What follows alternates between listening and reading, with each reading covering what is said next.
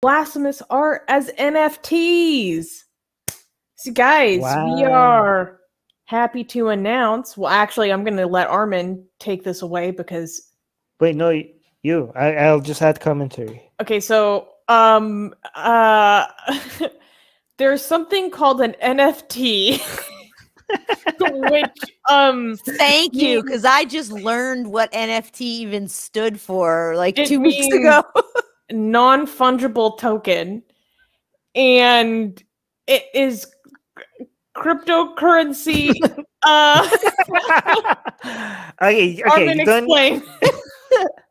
Okay, it's like a digital contract that cannot be undone, and that is permanently stays within the cloud forever, as long as there are computers that are, as long as the fans be running, the contracts be holding up. That's what an NFT is. Okay, it's basically, you don't need to understand how blockchain technology works, okay? But NFT is a new technology that makes it easier for people to buy and sell digital product. It basically replaces, like, let's say, for example, you see an art and you want to buy it, you give people money and they write a contract, and now this art is yours. The contract says that you are the owner of this new art, okay?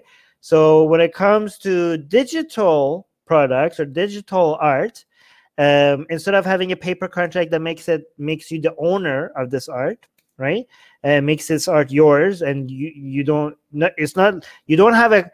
The difference is, like, you don't have a copy of the art anymore. It's beyond just having a copy of a digital art. You own the rights of distribution, production. This digital property becomes yours, right? If you buy the art, right? So NFTs is basically something like that makes that ownership possible. Just like if a contract you sign makes you own a physical art, an NFT lets you own a digital product, and it doesn't have to be art. It could be anything.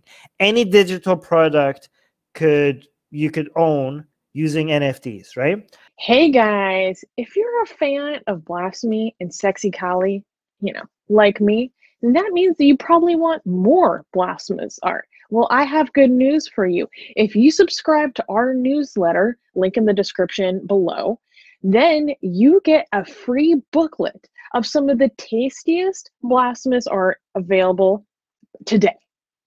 So, if you want some of this delicious blasphemy, and we're so generous that we update it for you guys weekly for free, all you have to do is sign up for our newsletter below. You can also go to blasphemousart.com/ebook. That's blasphemousart.com/ebook. Sign up with your email, and you get free gifts of this tasty blasphemy. What could be better? So make sure you sign up. Link below. So one marketplace where you could turn digital products into NFTs and sell them as NFTs is called OpenSea. And we went and made a Blasphemous Art store on OpenSea, which is called, it's called Blasphemous Art. And we have put so far, some of our most beautiful art on NFT, and I actually like this one as an NFT because this one, yes, it's the best. Hold on, let's unselect this so I could show you. Oh wait, I just posted the link to our collection on OpenSea in the live chat, by the way. Oh, okay. She was saying this is freaking amazing. It's a huge movement in the digital art scene. I'm so happy. Way to go, guys. Oh, thank you, Shubo. Yeah, and Susie posted the link to it to our OpenSea store. But the reason why this one is so special to be on OpenSea is because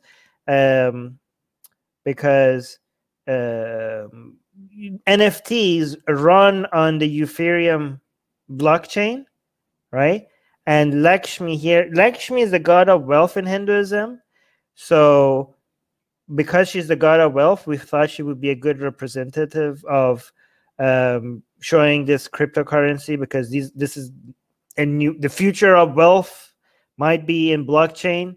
So Lakshmi, being the goddess of wealth, would be a good person to represent this Ethereum currency that she's holding right now. This is the symbol of Ethereum, and Ethereum is again the blockchain where this whole the NFTs are built upon, right? So it was very fitting for us to include that in the Blasphemous Art. But hey, look at some of these. We have Lakshmi here again. Lakshmi with like, how do you Draupadi here? That's a beautiful one. And then we have, this is our most recent one. This one is so good. This is glorious. We just put out the final version last night, right? Yeah. Yes. Oh my God. This is so amazing. We have Ravana and Sita. Again, the story behind this. Oh, by the way, if you want to see the story behind our art, we have like what this art is supposed to represent. We have it here. Oh, actually, let's read the one that was Ethereum, because it will show us why we are celebrating this a little bit. Okay. The Hindu goddess Lakshmi is known by many as a deity of wealth, prosperity, and fortune. Here we see she is pictured gifting a blessing of the cryptocurrency Ethereum. Currencies, like myths, are stories that obtain their value from the people who believe in them. We don't know what stories we are going to tell each other in the future, but if humanity is to reach godhood, the stories that are currencies will have to be stories that we want to tell, not stories that are written for us by central banks or governments. Yes. Wow. Shuva is saying, I know where my cryptocurrency is going. Oh, wow. Okay, cool. Shuva is going to buy one of our arts from our, make one of our art his own.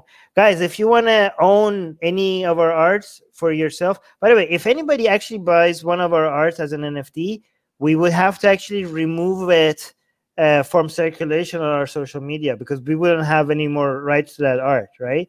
But if anybody wants to buy any of our art as NFTs, go check out is it linked in the description? I just put it in the chat, and I'm gonna put it in the description as soon as this is over. I don't think I can do it live. If you want to own any of our NFTs, you could go make it your own in the description. Rivka? So I have a question. Let me understand this. So there's this thing called blockchain, which is like a digital ledger or something out there in the universe. And when you buy an NFT, it becomes non-interchangeable. So once you own it, you can't sell it to anyone else, or no, you can still sell it. No, the thing that is not interchangeable, the thing that is non-fungible is the art, right? So think about like a fungible thing is like cash. Like if I have $1 and you have $1, if you give me that $1 and I give you my $1 bill, it's like nothing. Like they're completely replaceable, right? Like, or if I have a $5 bill or 5 $1 bills, they're completely exchangeable. That makes them fungible. They can replace each other. Right, and even cash is not that fungible because they have serial numbers on it, right? Something that is extremely fungible is like gold, because the element of gold is completely replaceable. Like a gold is replaceable with other gold. Those are called fungible products, right? A non-fungible product is like the Mona Lisa, right? Or like a piece of art. Like there's one of it is unique, right? So you can't replace it. So when this art became an NFT, not when it's sold, the moment I minted the art and I turned it into an NFT, there's a process called minting, right? And you mint this and it turns into an NFT. At that moment, it's a non-fungible, digital. Okay. All right. Yeah, but no, I can sell it to you, and then you could go sell it. Actually, that's what most people do right now on the NFT market. Most people who are buying and selling art on the NFT market, it's not their own art. They go and see, like, for example, let's see somebody comes and says, like, oh my God, this is selling for so cheap. This is only like a quarter of a Ethereum, right? They're like, nobody has discovered what amazing art Atheist Republic is making. I'm gonna go buy this before people discover it. And I can sell this for like $5 if ether, like, I don't know what's the one unit called, ethers, or yeah, I could buy it and sell it for 10 times more when people discover how amazing this is, right? So actually, most people who are buying it, they're not even buying it to keep it. Most people who are buying it, they're trying to find art that they think is very unique, that they could actually go and sell it for more at some point. So a lot of people are actually making a lot of money from making this discoveries in the NFT market and buying it and selling it for more. Yeah, so yeah, it's pretty cool. Anyways, we wanted to play along, see what will happen. We're not saying that anything will happen, but it would be amazing. Yeah, yeah. So if you guys are watching this live when this ends, I'm gonna update the description and the link will be at the bottom if you didn't catch it in the live chat. Cool. All right, that was fun. Anything that we need to highlight? Oh yeah, this becomes a token on the blockchain. Think of it as a title on a car. Yes, exactly. Right. Basically, we are selling the title. Perfect explanation, Chris. Armin has turned my life into blockchain, and I'm like, hey.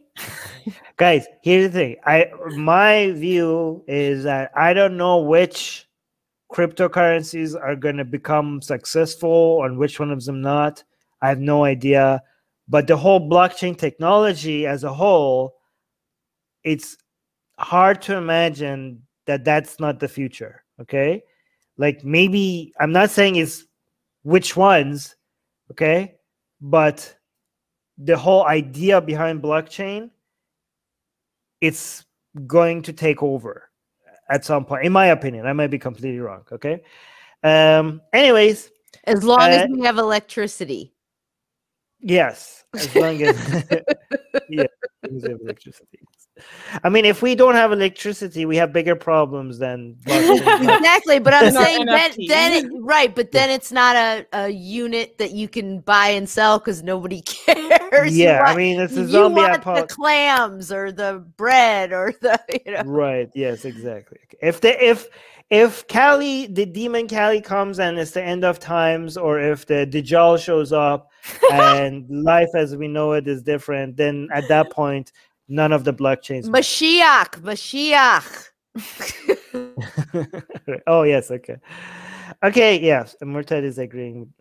Oh yeah. So start selling souls as NFTs. I actually have an idea about recognizing Atheist Republic recognizing marriages as NFT, because people sometimes appeal to a church or to a mosque or to a Jewish authority or whatever to officially recognize a marriage. I was thinking, like, what if Atheist Republic uses NFTs as a way to officially recognizes, to permanently mark your marriages as an NFT. So that's one idea I had.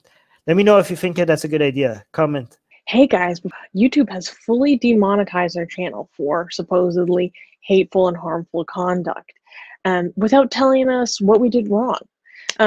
If we get to 1,000 patrons, we will be able to keep paying all our team, our editors, our artists, without ever having to worry about monetization again, which would be amazing. Yay! So please support Atheist Republic on Patreon.